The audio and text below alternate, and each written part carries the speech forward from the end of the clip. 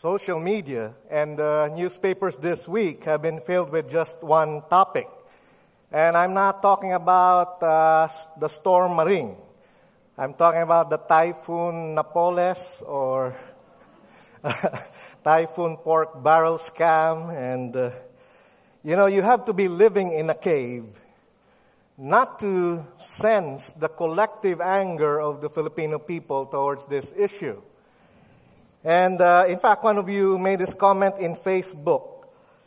He said, "It isn't just love of money that is the root of all evil. In the Philippines, love of pork barrel is the root of all evil." I know how you feel. Some of you are angry. Some of you are sad. Some of you are throwing up your hands in despair. And beloved, it makes you ask this question. Lord, when will this end? Up to when will they get away with these kinds of things? Will society ever improve? Is this what we will be facing for the rest of our existence? That's exactly the same kind of mindset the disciples had when they were asking Jesus the question that started the whole discussion on prophecy in Mark 13. They were asking, when will this happen? How will we know they're just about to happen? What things? The last days. And beloved, when you ask, when is this going to end? When will right prevail and when will wrong be punished? It comes from the same context, and here's the answer. It's not going to improve. It will get worse and worse and worse and worse before the best will come. That's what Jesus is saying here in our passage. It's not going to improve. Now, there might be some spikes of improvement in some setting. Maybe for 5, 10, 20 years, in a certain country, there might be some improvement. Maybe a revival or so. Maybe that could be the Philippines. A short-term improvement, but the overall course of human history, beloved, will be worse and worse, further and further towards self-destruction until the righteous judgment of God will arrive. I'm sorry to paint such a bleak picture, but God painted that for us here in our passage to tell us that's why you must be ready. That's why you must be prepared. In fact, we sometimes ask ourselves like the disciples did, when will He return? That perhaps is not the best question. The right question, beloved, is, am I ready when He returns? So before we go to this passage in detail, why don't we come to the Lord in prayer? Lord, we've been asking the same question. When we look at corruption and graft, when we hear of massacres and gang rapes and teenagers getting killed for a cell phone, we sometimes ask, when will this end? When will this coming of the Lord be finally true? Will it ever change? Lord, help us find the answers to our questions in your word today. You gave this to us, not so that we could despair, but so that we could prepare and be ready, so that we could realize that you've given us a limited time, Father. We don't have the luxury of time because you can return any moment now, and we might not be prepared. We might be sleeping. We might be sleeping on the job. Lord, let the same motive that Christ had when He spoke to His disciples, the same intention, the same end, let it have the same effect on us today. May it inspire us to be ready. May it inspire us to make our loved ones ready. Enable us, Lord, to make this message real in our own lives. We ask this in Jesus' name. Amen. 20 centuries have passed since this passage was given. And Christians have been asking that question. When? When is He coming? What are the signs? And every generation since Christ spoke these words has been thinking, Maybe it's in my generation. Maybe it's in my time because I'm seeing some signs. It's good to think like that. To always expect it might happen in this generation and time. But beloved, God is giving us these things because He actually wants to stimulate you and me towards right living for this world where the Bible is belittled. He gave us prophecy not for debates in seminaries or among Bible scholars or among us. He gave us prophecy so that you and I will be given a picture of the future to help us live better today. That's prophecy. It's a picture of the future so that today we live better. And when we see the Bible being fulfilled in prophecy, then we know the Bible is true, we know God is true, the gospel is true, and we can build our life on the Bible because we can believe it. Above all, Jesus gave Mark chapter 13 to us today so we could live with the end in mind. Many of these prophecies are not yet fulfilled. Many might be fulfilled without us knowing it. And so that's something you should keep in mind. We might not just see it happening. But He gave it to us that we could live with the end in mind. And we should be careful. We should be careful because there are people who will always volunteer to tell you, I know what this prophecy means. I remember when I was a teenager, there was a very famous book, The Late Great Planet Earth by Hal Lindsey. I devoured that book. I must have read it 3 or 4 times. I was so interested in it. And it's the result of what happens when a sincere Christian tries to be pinpoint accurate in saying, I know what this prophecy means. It will humble you. For example, he said that when the European Economic Community gains 10 members, at that time it had not yet 10 members, the Antichrist will arise. Well, the European Union now has 27 members. He said that the Cold War would never end. And then Russia will rise up to become the apocalyptic Gog in the Bible. Well, the Cold War ended. And Russia is not as powerful as it was before. He also said, beloved, this and that about this country, and I'm sure this is what will happen, and of course, it didn't happen. I wonder how the book will read today if he rewrote it. Why? Because Iran is very prominent right now in the global scene. It's not even mentioned in the book. How about the rise of North Korea? How about the global domination ambitions of China, which is becoming obvious? It's not there. So you see, when we try to be very pinpoint accurate about prophecy and say, I know what this means, 100%, God will humble us. Today we will look at these prophecies and we will look at the possible interpretations. But Christ is warning against you and me, saying we have it captured for sure. We're 100% sure we understand it. And I hope we approach prophecy with a humble attitude, realizing we may not even be aware it's happening right now. What happened, by the way, in our passage? The background is in Mark 13, 1-4. Do you remember last week when Elder Dylan preached about the highest priority of your life? The last part of it was the widow. They were actually in the temple. They were watching the widow give the last bit of her money to the offering. So they were there. They were watching. And then as they were leaving the temple, the disciples noticed the temple. It's called Herod's temple. It's a grand structure. You know why?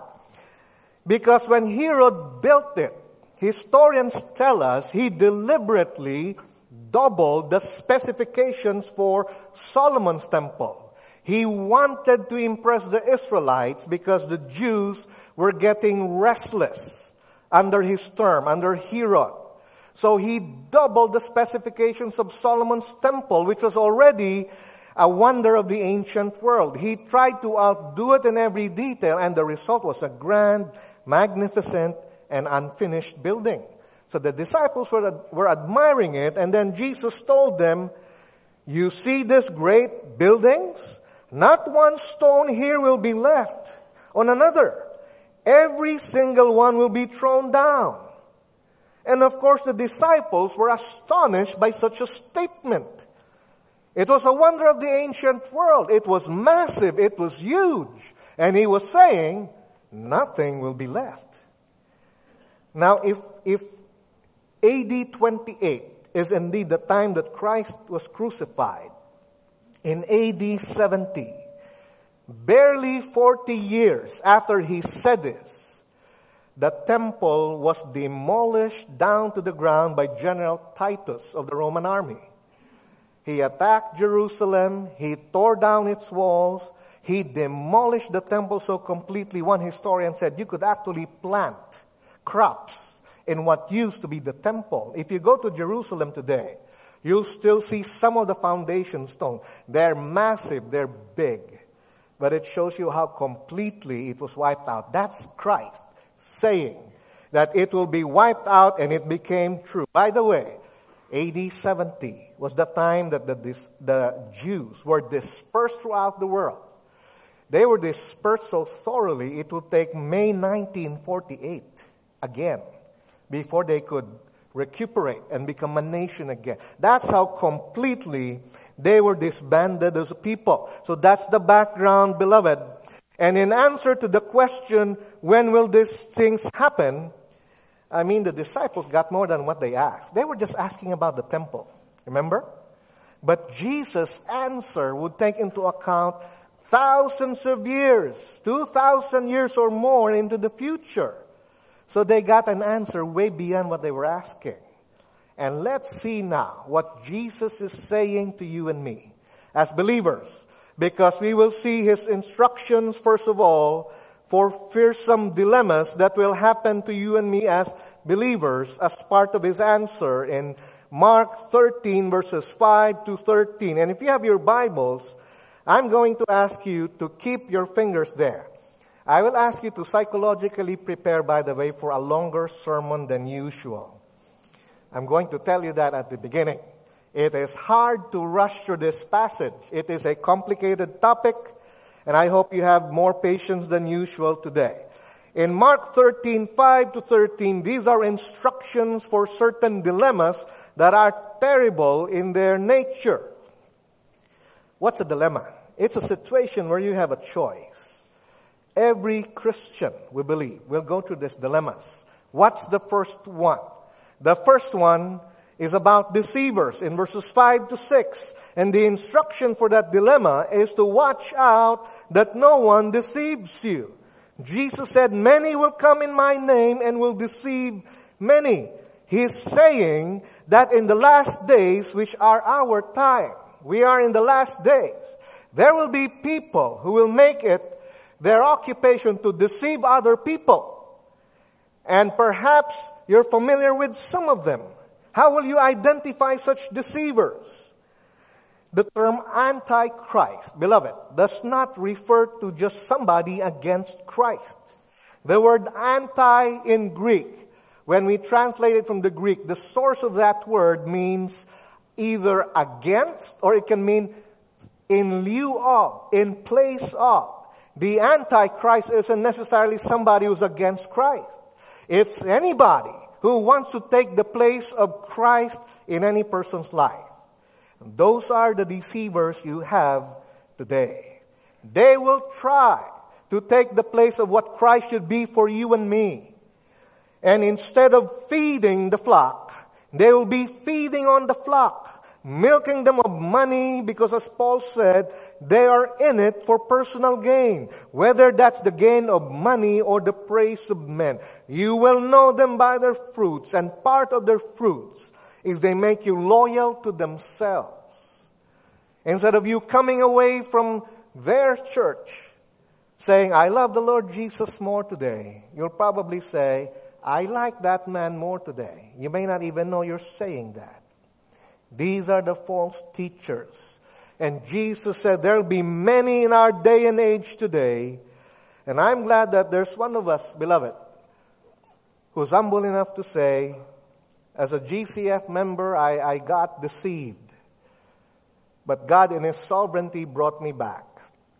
I'm going to ask you to welcome today to the pulpit one of our very own members, Sister Marife Durana, to speak about her experience as somebody who came under deception and how God brought her back. Let's welcome to the pulpit Marife Durana. Pastor. Good morning, GCF. It is indeed a great privilege for me to share with you my story related to the message today. At first, I was hesitant to share it because I was too concerned about my reputation. Nakakahiya mang sabihin, but I want to tell you, nakulto po ako. My story began when I left GCF in 2008. I was invited by a certain local church in Quezon City whose pastor was very much involved in the police ministry. For your information, my husband is a police officer. At first, I was fascinated by the church's huge ministry. In fact, this church ministered to a total of 2,500 policemen all over the country every week. The pastor would always invite me to speak before these policemen and would always invite me to give testimonies in their church on Sunday services. I was unaware that he already lured me into becoming a regular attendee of his church. My husband was not aware of my decision to transfer to the church because during those times, he was on a foreign mission for a year.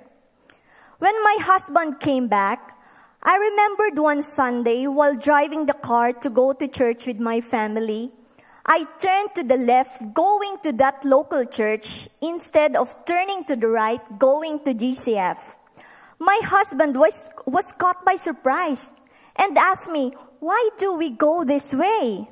I told him that he has to speak in that local church and the congregation wants to hear his testimonies. I did not even bother to ask him if it is okay with him to speak and share his testimonies in that church.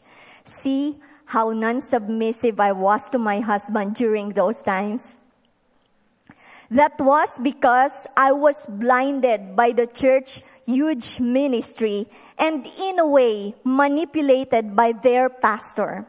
He was always telling us, if you really love God, you will serve Him. And he was always citing Matthew 19 verse 29 out of context by saying, "Kayang-kaya kayong pagpalain ng Panginoon. Tingnan ninyo ako, may magandang bahay, 4 na kotse, at nakaka-abroad ng maraming beses sa isang taon."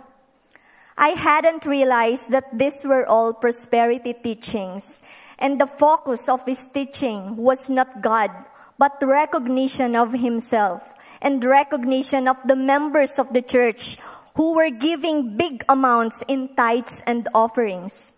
It was almost natural for these members to fall victims to these flatteries, especially if his or her name and the amount of money he or she had given is mentioned in the pulpit.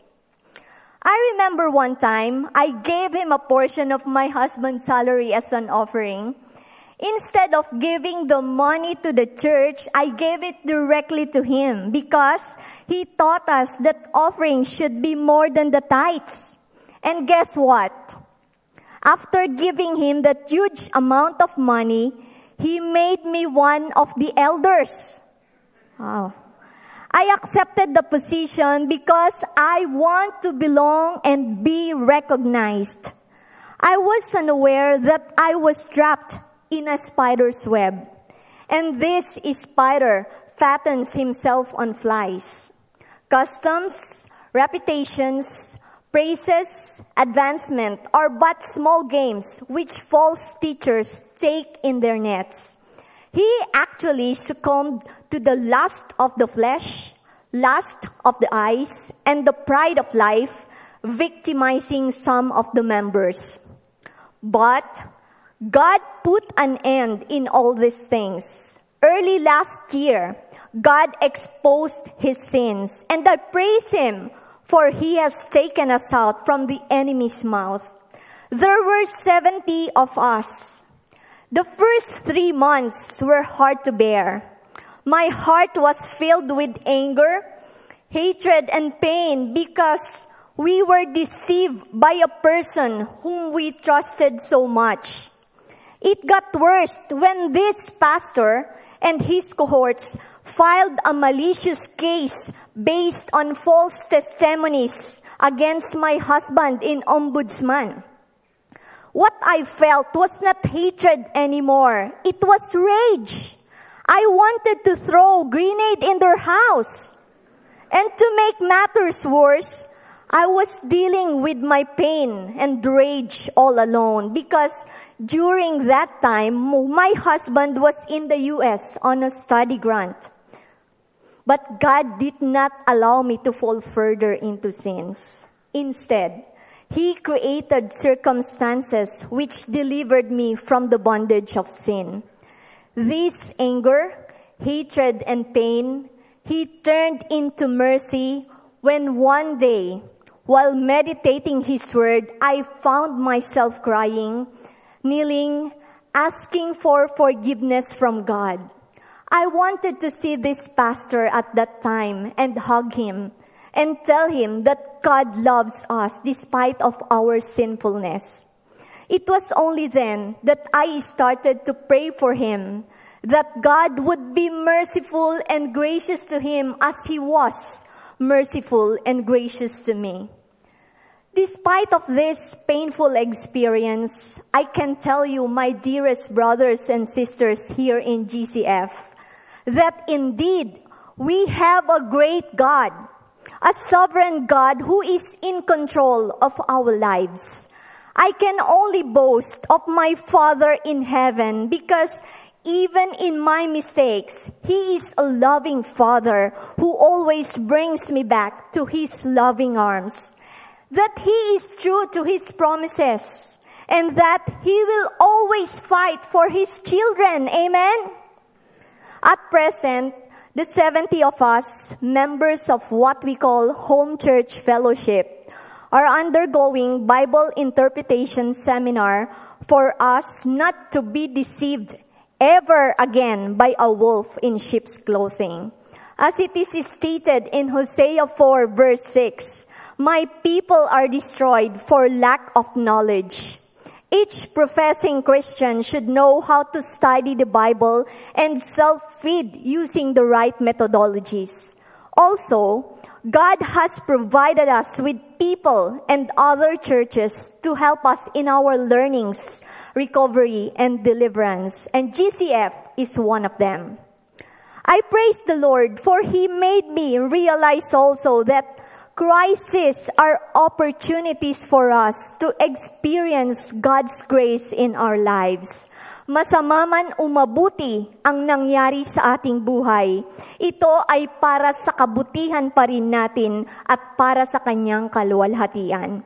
All the highest praises, the highest glory, and the highest honor belongs to Him. Thank you.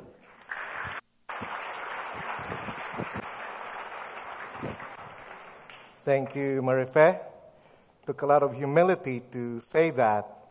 A lot of forgiveness in her heart to also forgive the one who had taken so much from them, not just financially.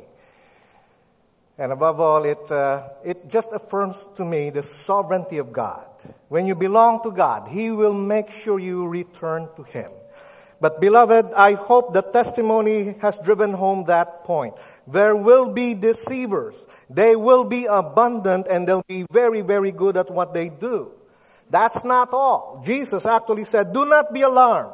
Such things must happen, but the end is still to come." These are the beginning of birth pains. What birth pains? Well, He will talk about earthquakes and famines, wars and rumors of wars, and describes this as birth pains. Now, I have 3 children. I have a good idea about what false labor is, because when my wife was expecting our first baby, she would wake you up in the middle of the night, and at that time I was going on duty at PGH, still lacking from sleep, and I'll wake up and she'll say, it's contracting. And so you go to the bathroom, you brush your teeth, you look for your pants, and when you go back, she's fast asleep. False labor. But the one thing about false labor is this. As term approaches, it becomes more and more pronounced. The contractions are stronger, more regular. That's exactly what Jesus had in mind here, beloved, when he said, these are the beginning of birth pains. What are these? Wars and rumors of wars. Verses 7 to 8. He said, do not be alarmed. Nation will rise against nation, kingdom against kingdom. As of August 2013, the United Nations has classified 10 major conflicts ongoing around the world as major conflicts. Their definition is that there are 1,000 or more deaths per year. That includes the ongoing new conflict in Egypt and even Syria. Now, besides these 10 major conflicts, there are 34 other conflicts around the world, which are killing less people, but because they've been occurring for years and years. That includes our own NPA insurgency, our own Muslim insurgency.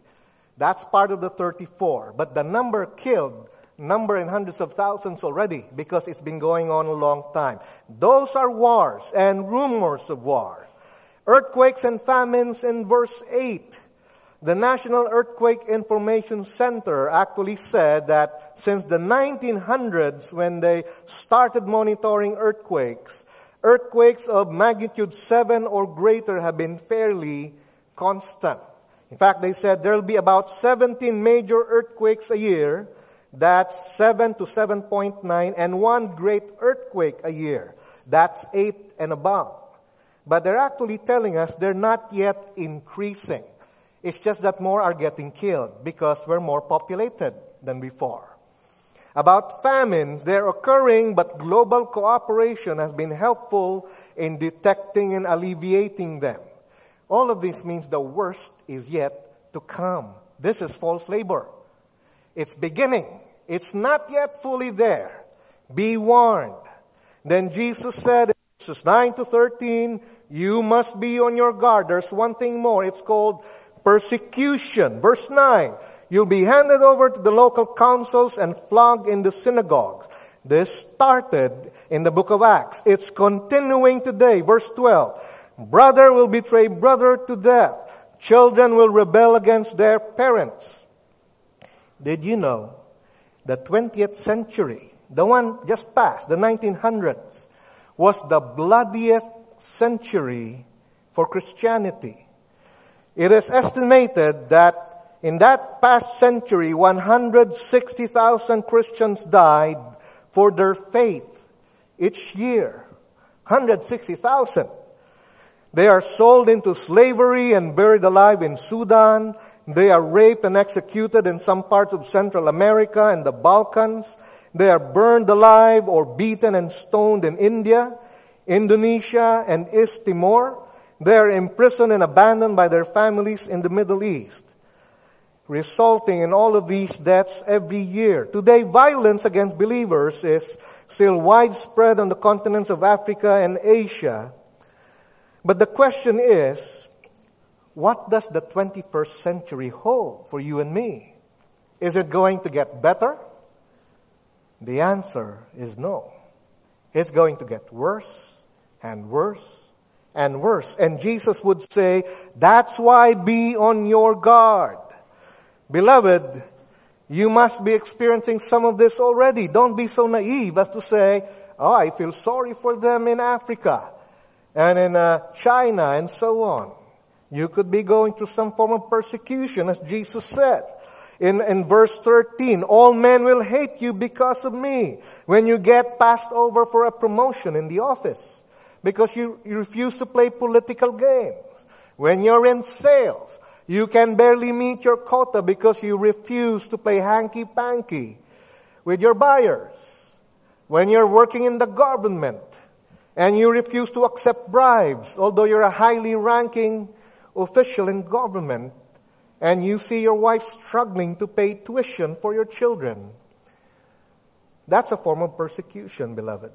And I hope you are realizing, like Christ said, that he who stands firm to the end will be saved. What does this mean?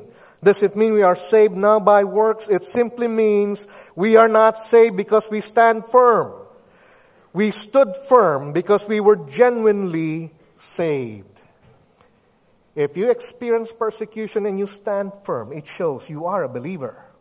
And verse 10 is interesting because it says, the gospel must first be preached to all nations. And this is for salvation and judgment, beloved. Is this a condition? Does it say that Christ will not return until it's done? Well, I believe so, but some Bible scholars disagree. They say it's just a prediction. We cannot influence the timing of Christ's return. For me, it doesn't matter. Whether it's a condition or prediction, the commission does not change. Go and make disciples. Teach them to obey. It hasn't changed. Beloved, Jesus said, the gospel must first be preached. Am I doing our part? But that's instruction for believers, because you and I will go through these dilemmas. The next one is different. In Mark 13:14 to 27, this isn't instruction anymore, it's information.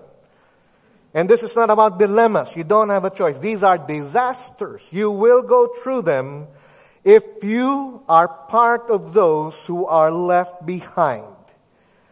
We will look at the doctrine of the pre-tribulational rapture in a while. Could we show that, please? Before we go to the passage. In the chart you see on your screen, the church age is where you and I are living right now. It began with the coming of Christ. In fact, the church began at Pentecost. We're living in that age right now. The church age will end in an event called the rapture. It is described very well in 1 Thessalonians chapter 4, 16 to 17, and in 1 Corinthians 15, 51 to 52. In a moment, in the twinkling of an eye, God will take believers home. There will be a worldwide disappearance of believers. We believe that with all our hearts. And when that happens, it will usher in a time called the tribulation period. It's 7 years. 7 years divided into 2 sections. The first 3.5 years will see the rise of a political genius who will be like Jesus Christ in many aspects and the opposite of him in many. If Christ was rejected, this man will be beloved by the whole world. He'll probably be very good looking. I'm just guessing. He'll probably be very eloquent. So I'm not going to be the Antichrist. He will be such a charismatic leader. He will unite the whole world under him. 20 years ago, uniting the whole world wasn't such a likely scenario. But with internet, with worldwide media, with on-time, real-time coverage, it's becoming a reality. Can one man really rule the world? 20, 30 years ago, very unlikely. Technology is making it possible. 3.5 years. Unite the world under one political system, economic system. There will be a boom in this world we've never seen. He is blessed, but not by the right God. By the false god of Satan. Satan will bless every effort you make. So you better believe it. It isn't just God who blesses things. He'll be supernaturally inspired, enabled. People will worship him like they worshiped Hitler.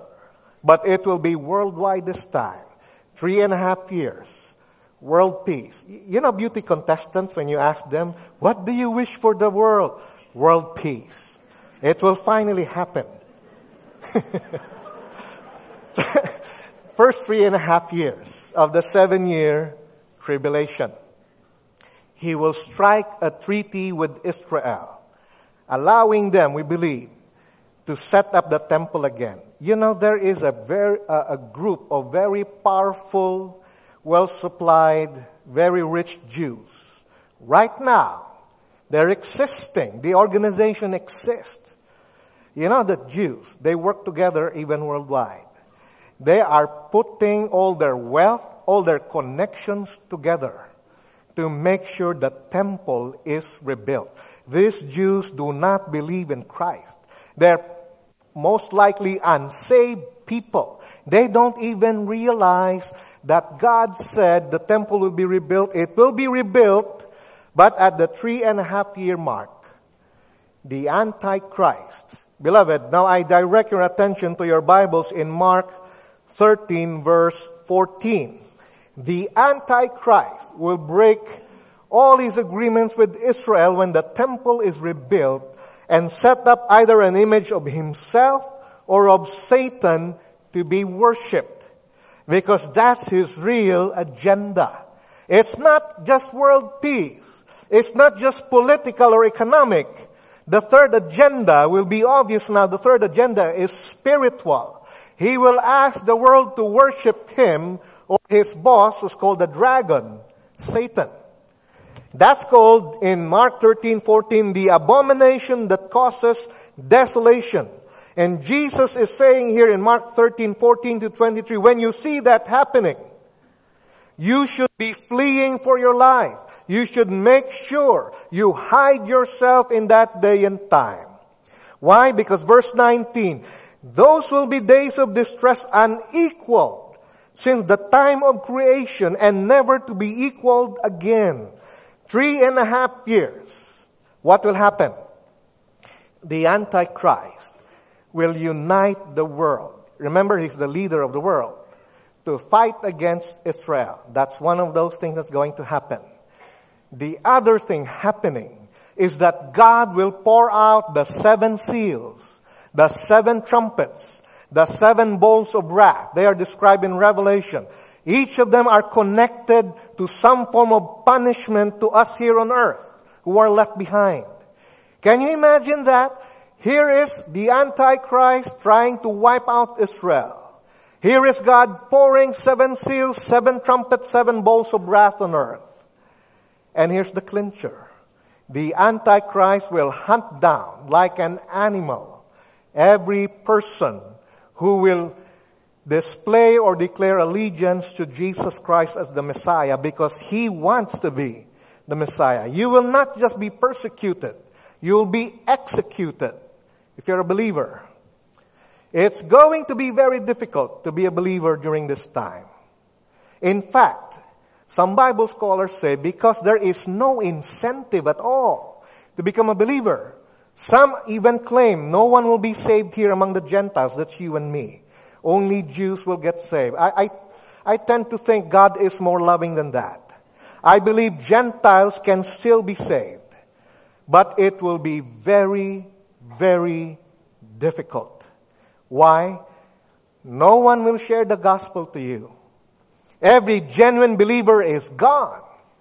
The Holy Spirit living in the hearts of believers is gone. There's no one to tell you the gospel. You must have to discover it for yourself. Now, some of the Jews who get saved will become evangelists. But whoever puts his faith in the Messiah will be executed for it.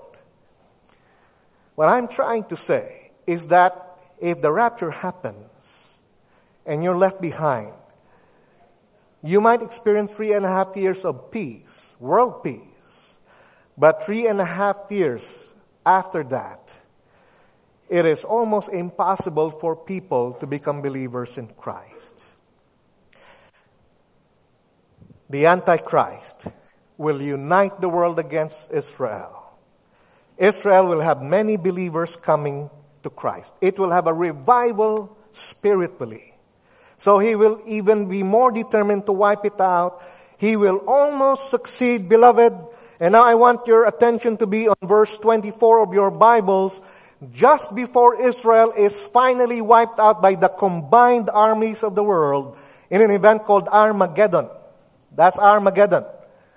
Before it's wiped out, Christ will come as described in Mark 13:24. But in those days, following that distress, so it tells you, following that 7 years, the sun will be darkened, the moon will not give its light, the stars will fall from the sky, the heavenly bodies will be shaken. There are two theories about what this means. One theory is that verses 24 to 25 describe a nuclear holocaust. I personally favor that. But you don't have to believe that. Because in the earliest days of testing the atomic bomb until when it was stopped, whenever an atom bomb was detonated, the dust will rise to cover the sky. The sun was temporarily darkened. Of course, the moon, which simply reflects the sun, is affected. The stars will fall from the sky could be a description of missiles launched by countries against each other, and the heavenly bodies will be shaken. It's a perfect description of a nuclear all-out holocaust. But there are some Bible scholars who say, no, it's just God. It's all of God. He's just shaking the heavens. He's announcing something so important he wants to call our attention. What is that? My son is coming back. He's not coming back anymore as a meek lamb you will sacrifice again.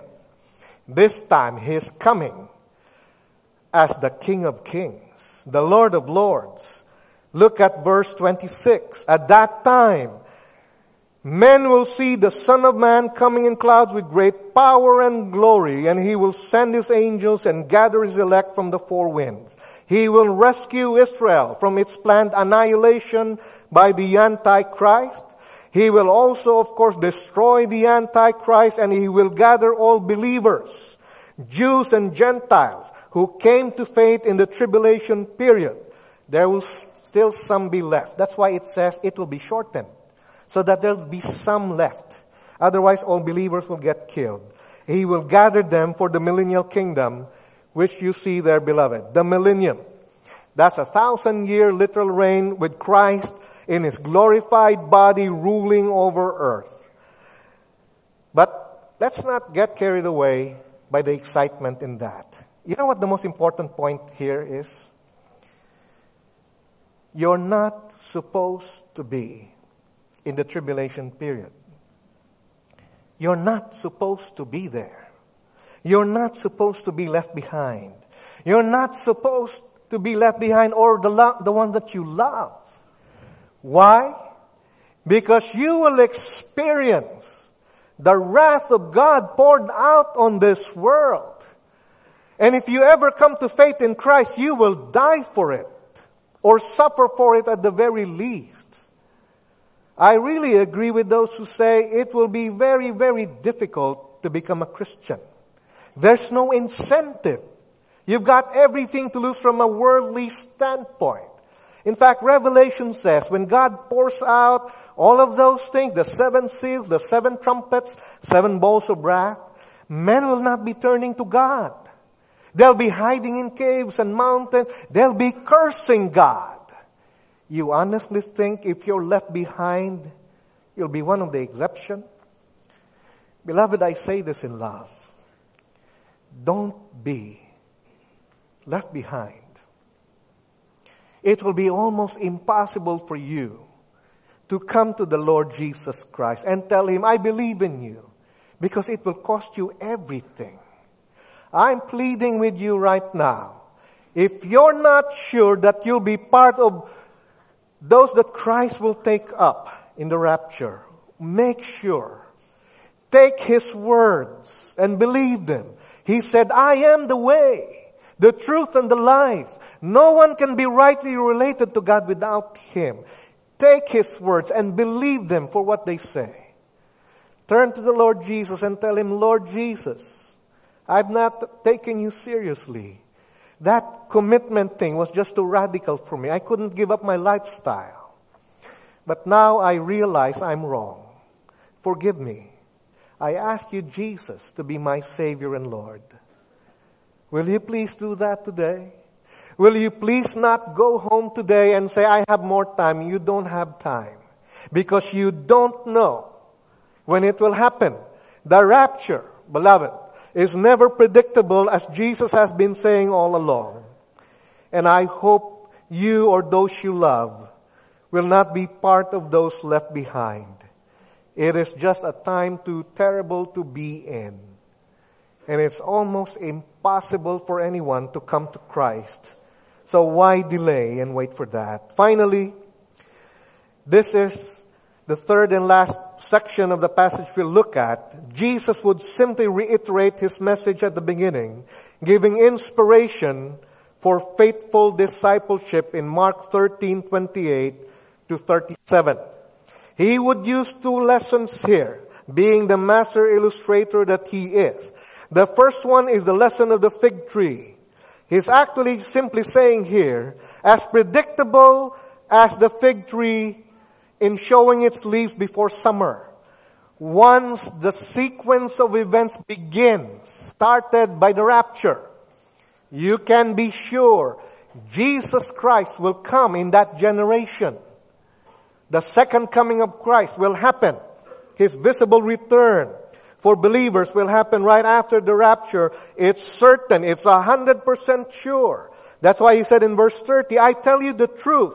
This generation, that saw the rapture happen, will not pass away until all of these things have happened. A generation is defined, by the way, by historians as 30 years. In less than 30 years after the rapture, you will see Christ return. And to make sure, his disciples, who by this time, can you imagine how the disciples were? And I can just imagine.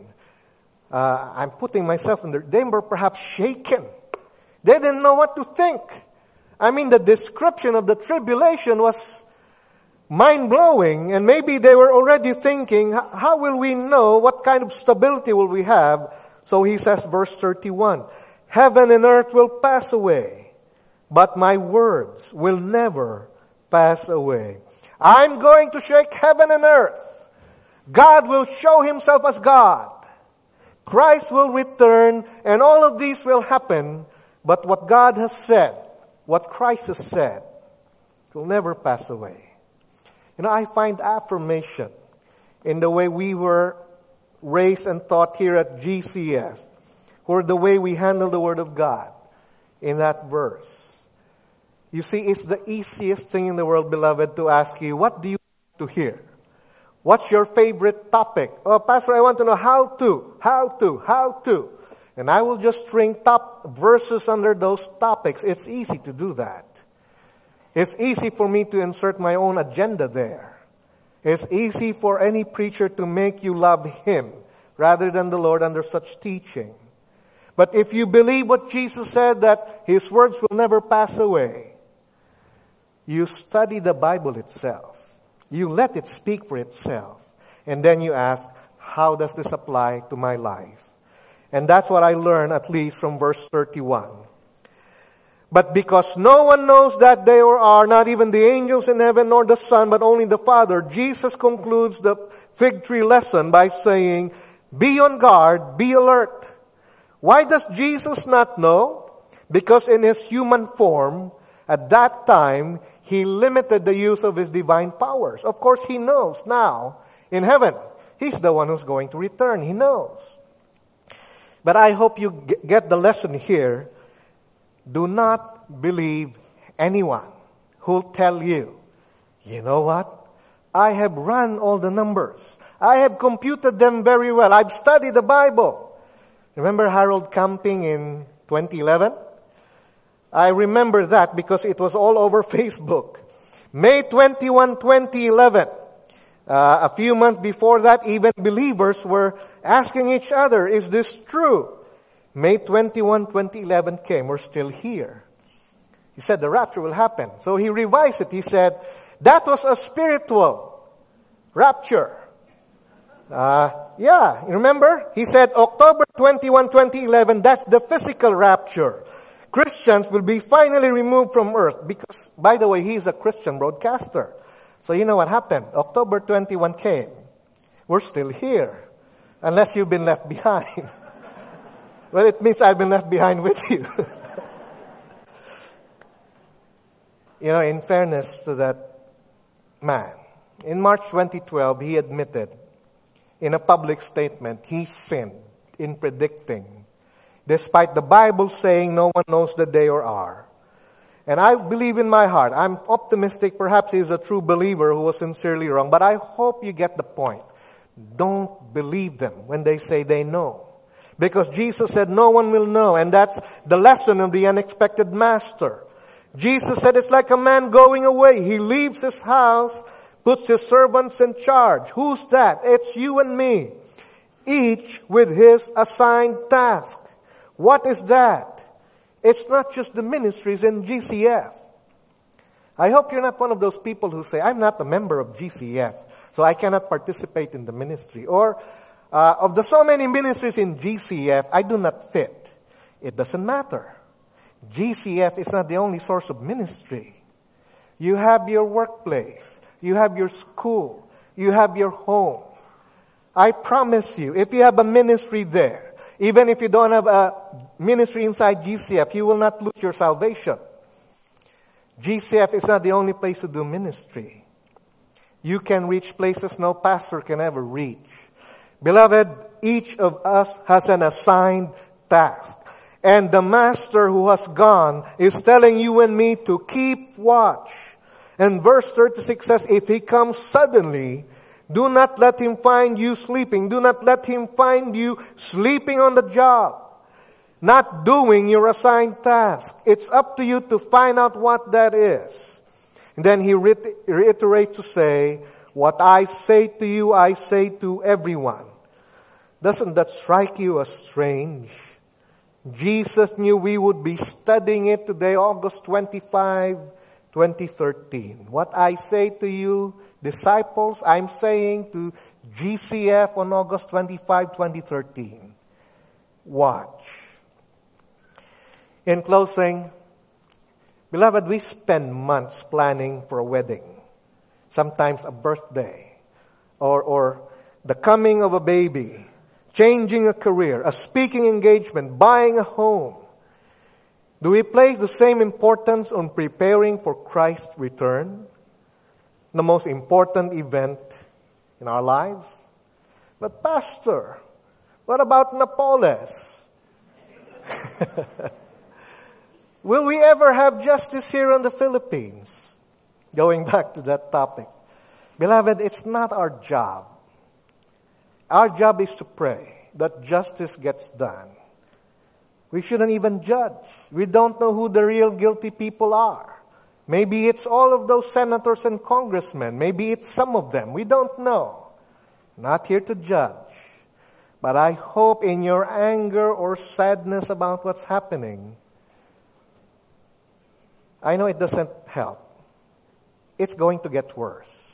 It's not going to get better. Why? Because God wants you to look for the best. The best is yet to come. But the question is this: when He returns, am I ready? Are you ready? Let's pray. Even so, come, Lord Jesus. We hope, Lord, it's during this lifetime we have that you return. Could be today, or tomorrow, or next week. But Lord, if you delay and it happens when we're gone, in the lives of our children or grandchildren or great-grandchildren, Lord, in case you delay your coming, will you, Lord, enable us so that those who come behind us, like that song says, find us faithful. That's all you're asking, Lord. That we are not sleeping on the job you've given us to do. That the assigned tasks you've given us are being done. That we reach out to those who do not have the same faith yet. And realize if they are left behind, it is almost impossible for them to get saved. It will be very difficult. So whether for ourselves, Lord, or for those we love, if we have come to faith, help us share the gospel, Father. And help us be certain of ourselves. And help us to be faithful and obedient to you today. Enable us, we pray. We ask this in Jesus' name. Amen. God bless you.